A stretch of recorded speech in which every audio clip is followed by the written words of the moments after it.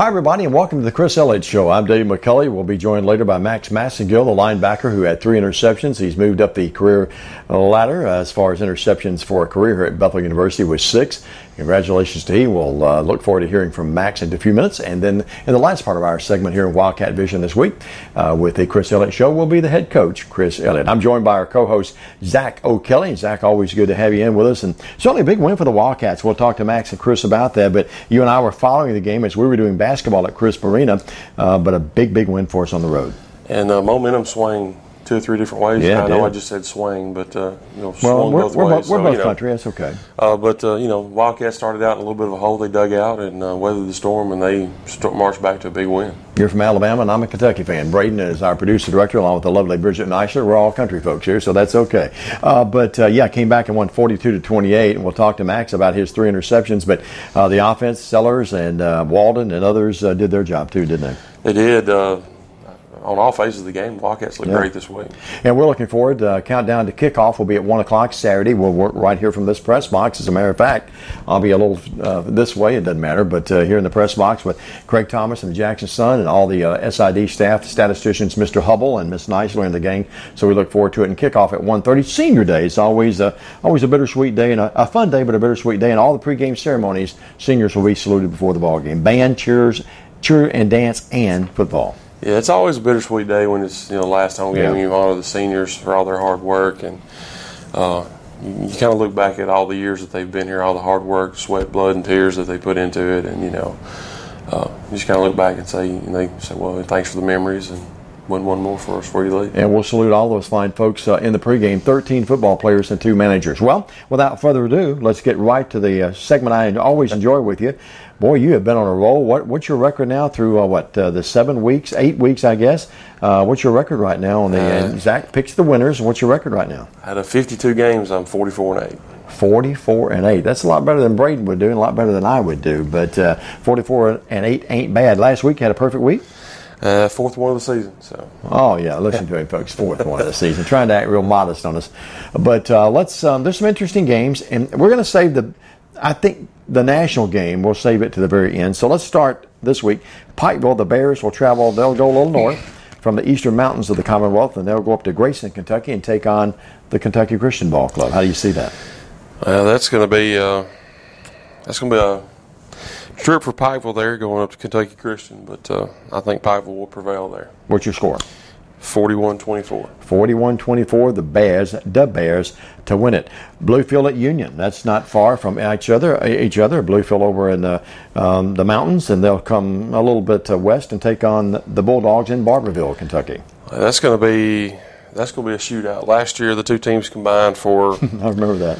124 points. You heard me giggle a little bit. What was the finals for? 55 to 63 to 50 something? 68-56. Oh my goodness! And Bluefield got the better of the Bulldogs there. So I'm gonna put the Rams on a little bit of upset alert here. I think the Bulldogs being at home, I think they're gonna want some revenge. So the Bulldogs will win it. They used to have this big house out there, and they'd get who'd let the dogs out and all those kind of things. I think both defensive coordinators last year probably had a Sunday morning meeting with the head coach. What do you think? Yeah, which I've got that. That's gonna be I've got it as a shootout, and it's gonna be a high scoring affair. So I've got it 52-45. All right. Union. All right, Union to win in another high-scoring affair. Faulkner at Cumberland, Tennessee, taking on the Bulldogs, who we just beat up in Lebanon. It's going to be a pretty good trip for Faulkner coming from Montgomery to just outside of Nashville here. I've got to like Faulkner in this game. Okay. 48-31. 48-31. I like your picks thus far, and I like that score, 48-31. Georgetown, this is for the Eastern Division title, basically, and the winner of this game will be the winner of the East, and they'll go, no doubt, to the playoffs in the NAI playoffs coming up. Georgetown got off to the rocky start. They've settled the boat. Bill Cronin, one of the great coaches not only in this league but around the nation, he'll take his bunch into Williamsburg and take on the Patriots of the number 20 ranked Cumberland Patriots. Who do you like? That's going to be a tough test for Georgetown. They start off rocky. They've righted the ship. They've put themselves in the right position to be right there in the competition for the East Championship. I've got to like Cumberland's there, being at home. Just the momentum they've got going. I think they'll They'll prevail 44-34. Two ladies, our good friends, the SIDs at both respective places. Jenny Elder, a good buddy of ours at Georgetown. And, of course, I've told you, Jennifer Lloyd Wakefield over at Cumberland's. And certainly they are Jennifer Wakefield. I'm getting older, folks. But anyway, it doesn't matter. But the bottom line is two lovely gals. But they had a controversial game a couple of years ago. And the clock came into play, officials came into play, and there's a lot of bad blood between these teams. Cumberland's at home. I favor them as well. What was your score there again? 44-34. 44-34. I don't think it'll be that high scoring. We'll wait and see, though, but I like your pick of the Cumberland's winning it. All right, a couple other games. We'll move now to just two other games left. And we'll save our game to last. Number 15, Lindsey Wilson, the Blue Raiders. We'll hear more about them from Max Massengill and Coach Elliott in a minute. But let's go to number 7, Reinhardt. They've been the jewel of the West here as of late. They go in to take on number 17, Campbellsville, who I think I know who you're going to pick in this one. Russell was the player of the week and just a tremendous quarterback. We keep saying the best we've seen all year. Who do you like in Columbia, Kentucky with the Reinhardt Ball Club at number 17, Campbellsville? And Reinhardt, number 7. Well, you've got two former offensive players of the week for the NAIA going at each other this week. Yeah, you do. We're talking national players National of the week. players of the week. And, Reinhardt comes in 8-0, 3-0 in the conference. Campbellsville comes in 7-2, started out rocky with 2 losses. Came back and they've won 7 straight. Campbellsville 4-0. They've got them edged in the West right now. They're leading the West, but playing at Campbellsville, I've got it as a close game. Campbellsville. I'm going to take Campbellsville 21-20.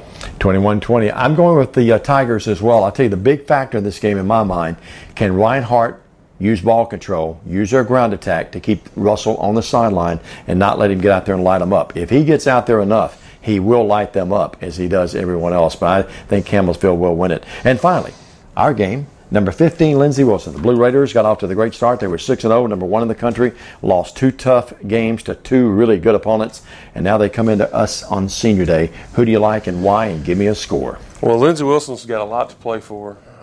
Still in the hunt. They're still in the hunt. They were number 1 most of the season. 2 losses to drop them to number 15. They're still an outside shot that no matter what happens between Reinhardt and Campbellsville, that they could take possibly 3 teams from the East as strong as it is here, or from the West. If Lindsey Wilson wins out, they'll climb the rankings a little bit more. It'll put them in better position to make the final playoffs. So I've got to give Lindsey Wilson a slight edge here. Lindsey Wilson, what's your score? They've got more to play for. What's your score? 38-35. 38-35 would be a great one. I want to say the Cats in my heart. My mind says that Lindsey Wilson will win the ball game. Wildcats, I know many of you watch it. I know many of you get to your dorm rooms or your homes and you watch this all together as a group. Prove us wrong. Go Cats. I'm going to say Lindsey Wilson as well, but boy, it could be a great one. And 15 seniors, 13 plus 2 managers will be saluted in pregame ceremonies. When we come back, Max Massengill will join us. And Jennifer, forgive me for butchering your name, but one last comment. Bridget, who did she pick? Bridget Neisler, our producer director, she made her picks this week as well on the 6 games. And Bridget has picked all the winners. So no matter who wins or loses, she's picked them to win. Thank you, Bridget, for that astute acknowledgement there and analysis. That's going to wrap it up for this segment. When we come back, Max is up with us next here on the Chris Elliott Show. Stay with us.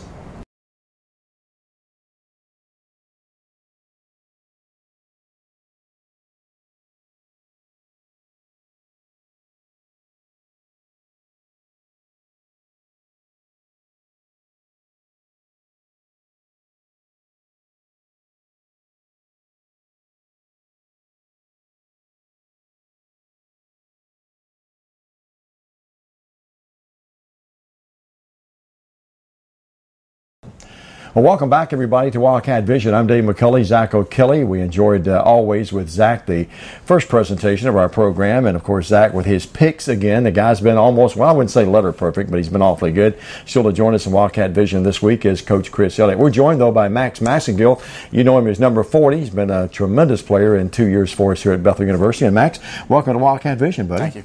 All right, great effort last week. Of course, we've already talked about the Cats with their big comeback win down 14-0 and came back and won 40 42-28 up at Lebanon. A pretty good football team that we beat. We'll talk to Max about the sort of the gut work of the game and his performance in just a minute. Coach Elliott will join us, but I'll tell you, let's set the stage a little bit. With his 3 interceptions, he now has 6 career interceptions, and he has moved up all the way up to 5th on the all-time career list here. And Max, I'm not sure if you're aware of that or not, but when you look at some of the great names of years past here at Bethel, that's you're strutting some pretty good high cotton. Congratulations on a great game last week. Thank you very much. Let's talk about the interceptions. Your first interception, and you returned it for the touchdown, gave us a 2-touchdown cushion. That was big, wasn't it? Yes, sir. They'd run that concept a couple times earlier in the game, and opposite receiver was running a zero route, and then the running back was coming out of the backfield, and Vic would pick him up, and then I picked up a zero route and hit him. The quarterback a little bit behind him, and he got a hand on it, and the ball bounced up in the air. I was lucky to break on it, and then it was a clear pass to the end zone. Defense played well. We give up a long touchdown, a long return on the kickoff, and certainly they go right in and score. Then they go up 14-0, and you guys probably thought, "Oh my goodness, you're on the road. It's tough." But boy, credit you, credit the defense, and credit the offense. We came back, put 42 on the board, and won by 14. Yeah, no doubt. It was tough. We kind of definitely some of the wind was taken out of our sails to begin with, but we recovered and we were able to kind of get a foot in the game. And once we did that, we were starting to make some plays and get some good field position and started to win that battle. And then the offense picked it up and we were able to get a lead and kept going from there. So we mentioned the 6 interceptions. Remind you too, this young man is only a sophomore. He's got some more football to play, not only this year but in the years to come. And let's talk about the 2nd and 3rd interceptions. Well, the first one was the one that Elmore tipped and I'd caught, and the second one was the pick 6. And then the third one was the second to last drive of the game. And the 2 inside receivers both ran a post, and I was just playing the hole. And luckily, I think the quarterback's vision was blocking. He literally threw it right to me. And I was thinking, just get down, let's get our offense the ball, and let's get out of here and get home. Absolutely. It was the second pick, and I stand to be corrected. Something else I do want to publicly acknowledge today. This young man should have been the Mid-South Conference linebacker or the defensive player of the week, and that's not because of the league, not because of Chris Wells, not because of the other folks voting. It's because of this guy right here. I've got to talk to the SID here pretty soon, but it was a snafu on our part, and certainly I do apologize to Max. If you'd like to read an update on Max, too, go to BethelAthletics.com. We posted an article, I think it was Monday or Tuesday, I put that up, and talked about the game. Coach Elliott had some comments about Max, and also talked about the career, moving up that career ladder as well. Big win. I mean, that's a pretty good football team. I know they're not at the top of the Western Division, Cumberland University, but they're always salty. They're always ready to play. They're well coached, and that's a good road win for us. Yeah, they're one of our bigger rivals. Obviously, being in state, and we want to win that just for the recruiting battle and whatnot, but just also for the pride. A lot of guys from Nashville on the team, and they want to go home and represent. So, we were fortunate to get a win, and I know everyone was very pleased, but we're looking forward to this week and hopefully get another one and continue in Lindsey Wilson's losing streak. So I know your mom and dad watch. I know they listen down in Florida, but talk about how you got to Bethel and your experience here thus far. Well, my head coach at my high school was Mike Allstott, and he played with Coach Fells at Purdue. So that was the connection, and Coach Fells recruited me, brought me up here, and I did a regular just recruiting visit and met with Vic and DeBonis and Will Nix and just a regular group of the guys, and just kind of fell in love with it. It's small, it's a lot different than back home, but it has a lot of nice things, and the people here are just phenomenal and just drew me in, and I just wanted to play ball somewhere, and this was a great fit for me, and I've been thankful ever since. I guess some of the D-line and some of the secondary folks might get a little mad at us because it's almost been the linebacker show here for the last few weeks. We had Vic and Anthony. And talk about your fellow linebackers. We've had a good core of linebackers. You go back through the years. I've been here now 6 years after all those years at Lambeth. But linebackers have always been some of my favorite because you get a chance to, we talked to Vic and Anthony about this, and especially Vic with Anthony being out. But we talked about the D-line. Their job is to stand people up and allow you guys to make a lot of tackles, and that's exactly the scheme of things. That's what we do. Right, absolutely. My freshman year, I was able and fortunate enough to play behind Dustin Kincaid and Tyler Murray, both Florida boys. Sure. Murray, the all-time leading tackler. Yep. Here. And then you had DeBonis, who wasn't able to get a lot of playing time, unfortunately, due to his injury. But he offers so much to me, just from a leadership and just a role model. And when I'm not on the football field, those guys, I'm hanging out with them 24/7. And then you got Vic Krzyzewski. He's like a brother. They teach me so much, and our D-line credited them, Jerry Bradford and TT and all those boys, and Colin O'Brien and Terrell and Glenn. They do a heck of a job. They work hard every day, and our safeties, they come down and they hit hard too sometimes. Sure. And we have to keep doing that, and we just keep doing our jobs, and we're going to be pretty successful here. Yeah, TT was on with us earlier this year as well, Terrence Thomas. Talk about the group as a whole, and you mentioned some of the guys there, but talk about how a defense has to bond together. You guys have to know, and it's still a young, I think people forget sometimes, Bethel's still a young football team in a lot of spots, playing some freshmen, playing some sophomores, and this is one of them right here that's had a great career thus far. But talk about the bond and how together you guys have to be defensively. No, and that's absolutely true. From the moment we come here with camp, we get, anywhere from 80 to 100 new freshmen. So you're immediately looking to bond, and you got that core nucleus of older guys who, Sure. you gather around and you grow from there.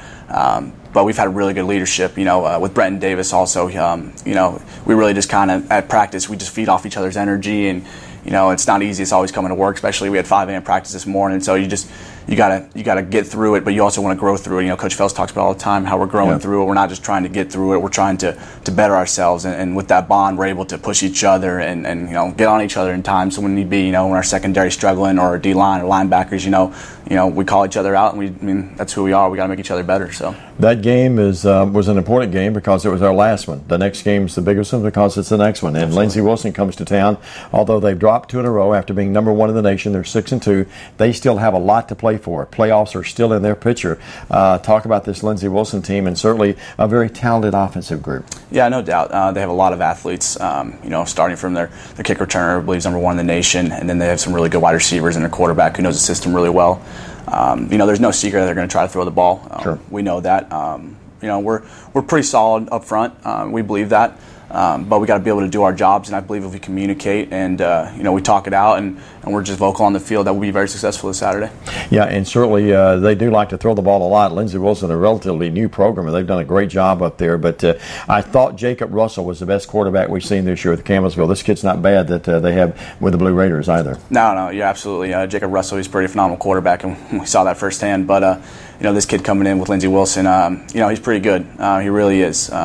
He's been brought up in the system. I believe he's a redshirt sophomore, and he knows the system really well. And he relies on his big athletes to go make plays for him too, which is just it's phenomenal when you have guys like that. So we believe he's going to be very dangerous. But like I said, I think we'll be able to hold our own. Max Massagill, our special player of the week this week, not only here at Bethel, but on Wildcat Vision as well. A couple of notes. Your mom and dad listen, and I know they watch a lot, and I want to say hello to them. And then the other factor is those glasses. I said it before, our producer director is the lovely Bridget Neisler as well, and Braden Annie's in with us this week. And, of course, you just heard from Zach O'Kelly and saw the guru of Pick'em, the Pick'em part of our show. But those glasses are real. I said he looked like a professor, a studious professor here, but the glasses are for real, aren't they? They are indeed. Give us the keys for a big one over Lindsey Wilson. Like I said, if we just communicate defensively and offensively, if we're able to sustain drives and obviously finish them with points, I think we'll be very successful. I want to win the special teams battle this week. It hasn't been our strongest point this year. Normally, we're a very good special teams team. Yep.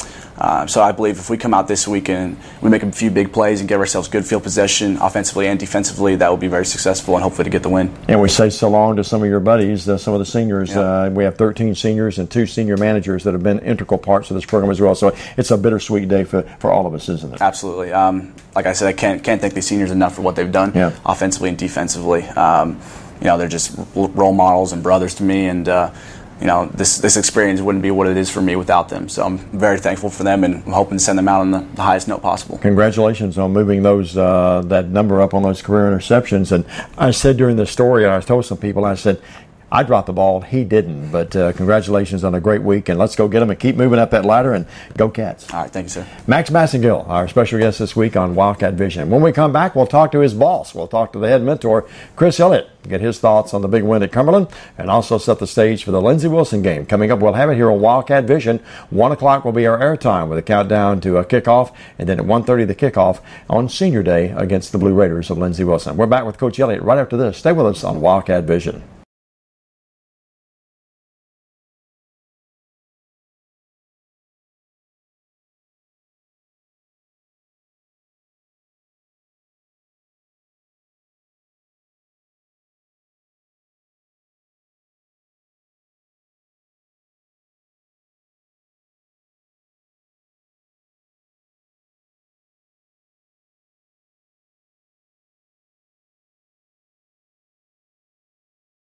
Well, we hope you enjoyed the interview with Max Massagill. I know I did, and Coach, I did apologize to Max again. I said that Max didn't drop the ball. The SID, I got to talk to the SID here. We got to get in touch with that guy. That was a bad snafu, but he should have been the Conference Player of the Week. But again, go to BethelAthletics.com and you'll read a nice article that we posted about Max, and certainly he's a big part of the win up at Cumberland University. Coach, congratulations on a nice road win. Thank and you beat a pretty good football team. I mean, they're always salty, they're well coached, and they're one of our rivals too. Well, I mean, I guess that would be our rivalry game now. I mean, they're the closest team to us in conference, and of course, they're in state, and a lot of those guys either played with one another in high school or against one another in high school. So there's a lot of familiarity there, I guess, with that team. So it's nice to be able to go down there and get a win. I was prepping for basketball in that press row, and we fall down 7-0. We fall down 14-0. I went, dadgummit, we're off to a bad start. And lo and behold, we came right back right before the half. Boy, those scores right before the half were big, weren't they? Yeah, and I mean, it's not good to get down 14-0. Yeah. But we got down and we didn't go backwards. We responded and kept chipping away at it, so to speak, and we're able to get to a point where we made some plays and got back in the game, and then once we got things going in our direction, then we just kept it moving that way. We talked to Max a lot about the defense, so I'm going to sort of accentuate the offensive side with you. Quincy Walden, a big game. Sellers, a big game, throwing and passing, but Quincy had a big game, didn't he? Yeah, I mean, he continues to do it really in any way that we ask him to. I mean, although he didn't return as many kicks the other day, but running the ball, catching the ball. I mean, when we do ask him to go back and return kicks for us, I mean, anything we're asking him to do, he's doing a really good job at it so far. He certainly is. A nice article about Quincy Walden. I like the caption on the story. I haven't read it, all of it yet, but I've been told by several people it's really a nice piece written by Craig Thomas, our good buddy, who will probably be in this very press box with us Saturday. But it's instead of where's Waldo, it's where's Walden, I think was the caption on it. So I thought that was pretty neat. But Quincy really has developed in, and the offense really answered the bell the other day when you need them to, didn't it? Yeah, I mean, that's what you got to do, is respond. And like I said, things didn't start out the way we wanted it to, but I mean, that's okay. Sure. Just because it's 14-0 in the first quarter doesn't mean the game's over. Right. I mean, there's still plenty of football left to be played, and we did a good job of bouncing back from that. And the offense did enough to put ourselves in position to get points. And of course, when you take the ball from the other team 5 times, and we were +5 in the turnover margin, and our offense, we took care of the ball and were smart with it and held on to it. I mean, you're going to have opportunities to do the types of things that we did if you have the ball in your hand, and then if you're taking it away from the other team, that puts you in an even better position. And going back to last year here, I think it was 6 turnovers. That's 11 turnovers in the last 2 times we played them that we've been to the plus side. Let's talk about Max a little bit. His second interception, and I was confused in the segment I interviewed him because I looked at my notes coming over and just went brain dead for a moment, which I'm known to do. But Max's second interception was the interception that put us up by the 2 touchdowns. And that was huge, wasn't it, to go up 2 touchdowns? Yeah, I mean, for I think second week in a row now, our defense has scored.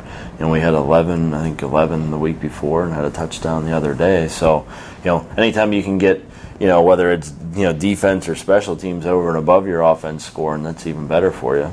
All the years I've done ball games, either with Wildcat Vision or the radio side, it's always been those bus rides home after a win. Boy, you can turn the TV on, you can relax, you can watch other games, and of course coaches are still reliving the game, I'm sure, in a lot of ways. But that was one of the shorter trips back, but that had to be a nice bus ride back to McKenzie. Oh, it is. We went and got dinner after the game, and it's to see the guys have smiles on their faces and to be happy after putting all the work in, sure, that they did in the afternoon. It's always, it's always much better. And then, of course, the bus ride home is always happier as well. Now, Coach Elliott is not one of those guys either. He's not one of those coaches that if they lose, it's fast food. If you win, it's a buffet. We normally, as in the famous words of the past AD here, Glenn Hayes, be safe and eat well. I'd like to think that we eat well. Our guys exactly. Don't go hungry too much. So. And those guys can put the food away. Big win, puts it 4-5, a chance to get to 500, a chance to have a winning record. 2 big teams standing our way. Forget Ryan Hart, we'll talk about him next week. This Lindsey Wilson Blue Raider team, awfully good team, despite the fact they've lost 2 games. But they lost them to 2 really great teams, too. Well, I mean, they were 6-0, and then they lost to Campbell's and number 1. Reinhardt. Yeah. So, it's not like they've lost to, a team that's not having some success. So Kelly University or something, yeah. For SAC. We'll schedule them next year, by the way. So I mean, they're going to be coming in here. Of course, losing the last two, they're going to be wanting to get back on track and doing the things that, because I mean, I'm sure they're still working to have an opportunity to get an at-large bid in the playoffs, and I mean, so they're still working to they have postseason aspirations. I would think so. It's going to be up to us to come out and play really well. I mean, and we've been playing a lot better the last few weeks, and I mean, I think if we can continue to do that and improve on the things we need to improve on, I think we've got as good a shot as any to be successful. What makes them impressive offensively? I know they like to throw the ball a lot. Yeah, I mean, if you look at their overall stats, it's fairly balanced, but they like to throw the ball more, and I'm sure, a lot of the carries run-wise were probably earlier, and they were winning some games bigger, but, their quarterback is only a sophomore. I mean, this is his first year starting. The quarterback they had last year and the good year that they had, he was a senior, but he's only a sophomore, but he's a 60% passer, and does a pretty good job taking care of the ball, and they like to spread it around. But they do it a little bit different too. They use a lot of tight ends, in different formations and things like that. But so it poses a challenge. For our defense, they are a pass-heavy team. They have more success in the air, but I like where our defense is at right now. I mean, I really think really developed, haven't they? Yeah, and progressed. I mean, I don't know statistically where last week ranked, but sitting and watching the film with Coach Fells Sunday night, I mean, it's probably the best all-around game we've played in terms of everybody being where they're supposed to be and playing off of one another and those kind of things. So, and with a younger group that we had in some spots, to see that progress happening and having that type of a game last week just goes to show that we are getting things ironed out and figured out as we go. So I mean, even though the record hasn't progressed the way we had hoped it would, at least we're seeing the results and seeing the improvement on the field where it needs to be. Sure, and I think we forget sometimes, and I brought this up with Max, we're still pretty young. I mean, look at Max, he's just a sophomore, and then Burns gets his chance to play, and one of the best. You go on and on and on, and the D-line, he mentioned the D-line, and Brenton, some of the seniors and those kind of things. Let's talk about Senior Day before we talk about Lindsey Wilson's defensive scheme of things. It's a bittersweet day, as we say so long to 15, 13 players and 2 managers. It's always a bittersweet day, isn't it? It is, and you sit down and, I was reading through the bios today, and a lot of those guys have been here 5 years, and it doesn't seem like it. Yeah. But, I mean, you know how that goes. Sure. And every day goes by faster than the one before. But, extremely proud of the group as a whole. With everything that they've done, everything that they've accomplished. One of the great things is seeing kids come in here and watching them grow and mature, academically, athletically, personally, all those kind of things. And, our goal was always to help them become better people when they leave than they were when they got here. Not to say that they come here in a bad place, but you understand what I'm saying. Sure. We're trying to prepare them for that next huge step in their life, which is a really big one. So, overall, I can say that those guys have done a great job during their time here. And, you hate to see them go, but when you know the things that they're getting ready to head into and bigger and better things, you're happy for that, though. And managers work so hard in every sport here. And, of course, I've done, 25 years now at the collegiate level. I've always had great respect because I feel like we're support people, too, in what we do on the media side. But I look at the managers. They work so hard. And managers are a lot like media folks. When the game ends, everyone else goes home. Managers and media people, our day sort of just begins in a way. I mean, we have a lot of things to do. And I know Jasmine, and I wanted to call them out personally. Jasmine and Dustin have been great people for you, haven't they? Yeah, definitely. Yeah. And I mean, to have a group of people like that, Jasmine and Dustin are seniors, and we've got, a really good group of people that will still be coming back. To have people that you can give tasks to, and they work hard too. They do. I mean, they show up, hours before the game to get everything situated for the visiting teams, and they help the visiting team get their stuff to the bench, and making sure they have everything they need, and then doing everything that we need them to do. The fact that you can have a group of people that can take care of all those things allows us as coaches to do the things that we need to do, because otherwise, if you don't have somebody to do it, we're doing those type of things. So, we've been fortunate over the years to always have great kids in those positions, and give them jobs and trust and know that it's going to be done and not have to worry about it, not being done correctly. A little bit like the SID office. I was just reflecting last Saturday night. We had one of those 8 about 9 or 10 days, and there were kids here when I got here. There were kids here when I left. Zach was still here to midnight, I think. But those people, they're invaluable behind the scenes to your group and to my group as well. Defensively, Lindsey Wilson, what can we expect out of the Blue Raiders there? I mean, they're a 3-4 team, and that's pretty much what they do. I mean, maybe some goal line short yardage, they'll do something a little bit different. So, it's pretty straightforward what you're going to get. Mm-hmm. They'll do a little bit of blitzing and those kind of things out of it, but, it's just, a matter. I mean, we're going to know where they're going to be. It's not going to be one of those games where, we got to wait until the end of the first quarter to be comfortable with what fronts are going to show us and all that. I mean, we know what we're going to get. Sure. So, in terms of preparation, that makes it a lot easier. There's not a lot of guesswork going in. You don't have to say, well, if we do this, they may do 3 different things. So that makes it a lot easier. And of course, our defense is a base 3-4, so we spend a lot of time working against that type of a defense. So, we've been able to kind of expand, some of the things that we normally like to do because of playing that type of defense. But, it'll just be a matter of us taking care of the things that we need to take care of. I mean, they got a solid defense. They're good, they're good up front. They got solid linebackers. I mean, so it's not going to be easy, but, we just need to do our thing and we should be okay. Very good. And I know that you look at all the things that entail. I know they have a great returner. I think one of the best in the nation. So special teams, as Max brought up, special teams is a big factor in the game as well as always. Yeah, I mean, they always are. And I mean, when you can make the plays, and we want to make them as opposed, because, I mean, of course, Cumberland the other day started off with the big kickoff return, and scored right away. I mean, those are the things that cannot happen. But, we were able to bounce back and, made some plays even in special teams the other day that made a difference in the game. But anytime we can, use those opportunities to do something big in our favor, that's a very good thing. Coach Chris Elliott on the Chris Elliott Show. Folks always enjoy having him in with us and talk about the preceding game and the upcoming game. And, of course, we'll have it again at Wildcat Vision here, and we'll have the countdown to kickoff at 1 o'clock and the kick at 1:30. Before I let you go, I know it's been a tough year for the Steelers, but you're Fighting Irish in the top 6. I know he's so busy. I know you probably haven't followed all of it. I know more about what's going on. But I did watch with interest, and I thought of you and Lindsey the other night when I saw they're in the top 6. Of course, O'Kelly's and Bridget's Alabama Crimson Tide. They're already there in the top 4. And Braden, he's a Tennessee fan. They're still struggling. And of course, I'm a Kentucky fan. We're waiting for basketball, which is upon us anyway. But anyway.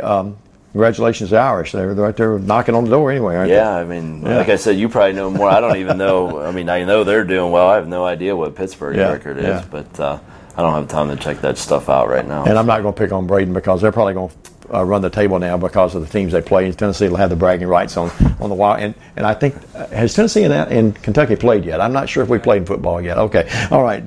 Coach, always a pleasure. Good luck to you. Let's go get the Blue Raiders. That'd be a great way to send the seniors out here at home. And then Reinhardt, we'll talk about them next week. But I think that this team, if we play well and do the things, as you said, being in the right places, we got a shot at this powerful Lindsey Wilson team. Definitely. All right. And again, 1 o'clock will be our airtime for a countdown to kickoff. That's going to wrap it up for us. My thanks to Braden, my thanks to Bridget as always, and Zach O'Kelly. Hope you enjoyed his picks, and we were graced with the presence of number 40, Max Massengill, earlier. Until next week with the Chris Elliott Show, I'm Diamond Dave McCulley. So long, everybody.